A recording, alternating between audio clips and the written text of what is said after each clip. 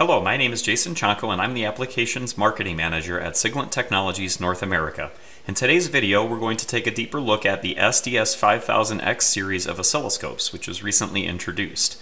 The SDS5000 series is our new flagship series with bandwidths up to 1 GHz. So it's available in 350, 500, and 1 GHz. So 350 meg, 500 meg, 1 GHz, up to 5 gigasamples per second. 2 analog channels or 4 analog channels are available, as well as mixed signal support. There's also 2 USB ports on the front that can be used with a USB stick for a memory device to save images and data, as well as saving setups. And this scope also supports keyboard and mouse control. So we could connect a keyboard here and be able to type in labels, use a key or use a mouse very similar to our finger. This also supports touchscreen.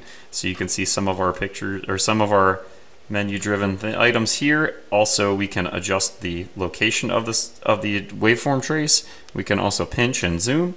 In this case, we have a PRBS or pseudo-random bit sequence, so we have lots of different bits showing up on the display. I'm using one of our generators, the SDG6000 series, to source this particular waveform.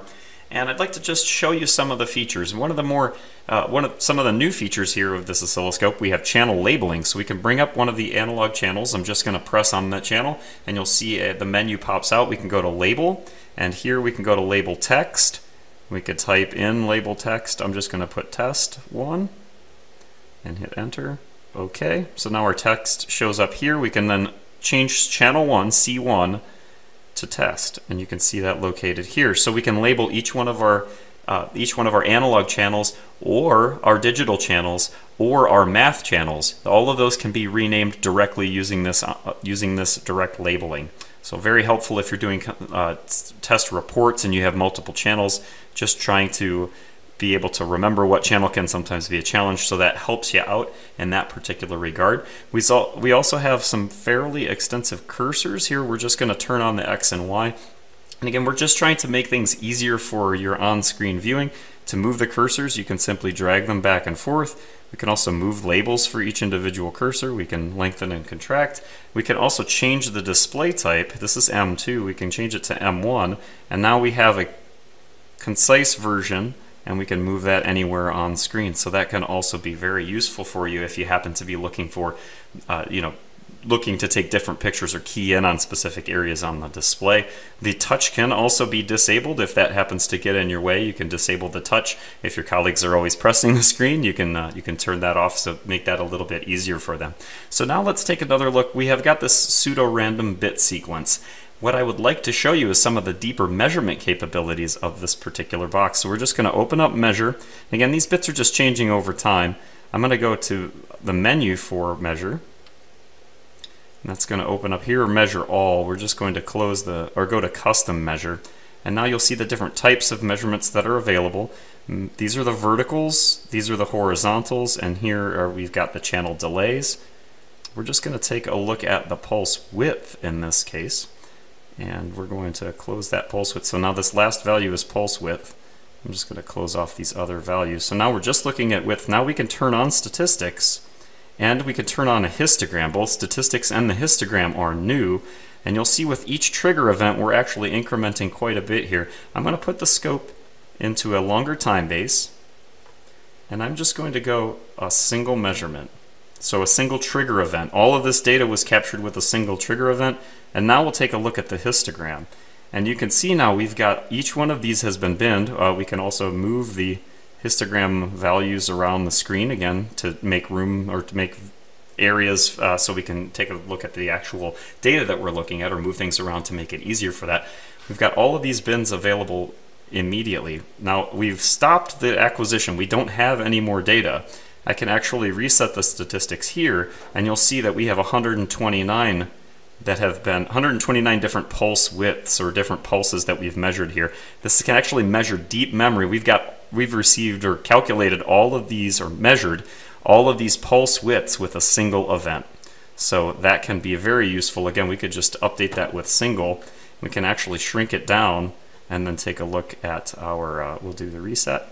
And now we only have 3 pulses, 1, 2, 3 full pulses And now we can see their individual pulse widths located here on this display. So whatever we have on the display, up to 1000, we can then, again, I have not readjusted my acquisition, I'm just resetting the statistics and calculating. So now we've got 137. So in a way you can use it as a pulse counter as well as a pulse discriminator. Now we can see exactly what our pulse widths are in this particular sample. So really, the analysis package on this oscilloscope is extremely powerful and deep, especially with the horizontal menu being able to measure multiple places like that. So another area that we have here, I'm going to take a look at the trigger. You'll see we're triggering on a rising edge, and a way that we can make this a little bit more stable or a little more selective, we can go to trigger. We've got a number of triggers available that we have on a lot of other oscilloscopes. Some of the different ones here, we have qualified. Qualified trigger allows you to select a value on one channel and then a discriminating value on a secondary channel. So it actually could take two events on two separate trigger or two separate inputs and then evaluate it. So for example, state with delay would mean that a channel would have to be in a certain state for a certain period of time before it evaluates the next value or the next trigger event that you have. So another way to sort of hone in exactly on what we're looking for. But in this case, what I wanted to show was the zone trigger. Zone trigger is used after the initial trigger has been evaluated. So again, rising edge is one of the very common triggers. I'm just going to put this in normal, and I think I need to get back to rising edge. Rising edge trigger. And now I'm going to enable zone, and you'll see we've got lots of data going on here. Now I've got the zone trigger is going to allow me to draw a box on the screen and then select whether it must intersect or must not intersect in this zone. I'm going to say it must intersect in this zone, and you'll see that as I move it, we'll actually get a little bit different values here. Now I'm going to turn on 2, and I'm going to turn on not intersect, and I'm going to draw another box that says must not intersect. And now you'll see that it's only going to trigger when events occur that meet the rising edge, meet the intersect, and meet the not intersect. And I can then move this around on screen and push those values around. So you'll see it'll actually change where I'm triggering based on where I put those zone triggers. So again, the zone triggers can be added to the rising edge or other triggers in order to qualify or make it filter out those events that we don't want to see. And again, we can go intersect or non-intersect for both this zone and that zone. So again, can be quite helpful. We can also disable the zone very quickly just by simply going off. And to slide that back, we're just going to press the screen and everything will come back on.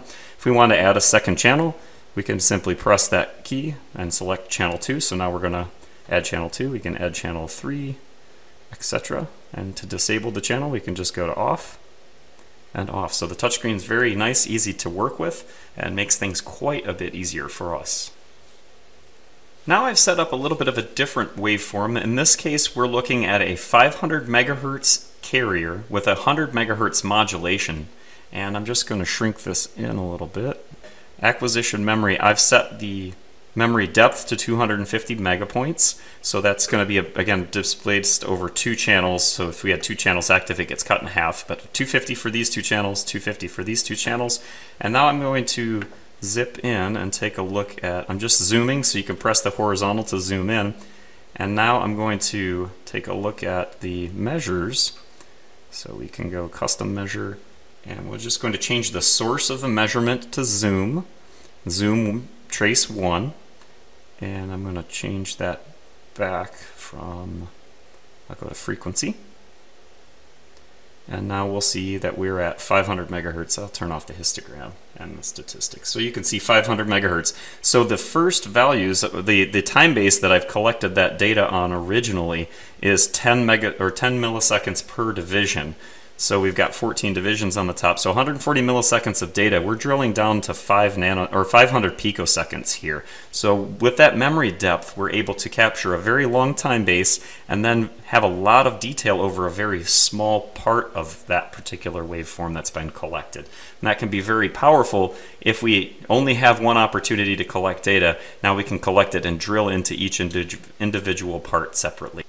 And like many of our oscilloscopes, we also have color display mode. And so color display mode, display persist, turn on that color gradient, and now events that occur frequently are going to be colored red, and events that occur infrequently are going to be blue. So as we get a lot of overlap on those data points, we'll get a lot of the red coloring, which is again where we're getting overlap, which can also help you to see what's going on, the frequency of the events that are occurring.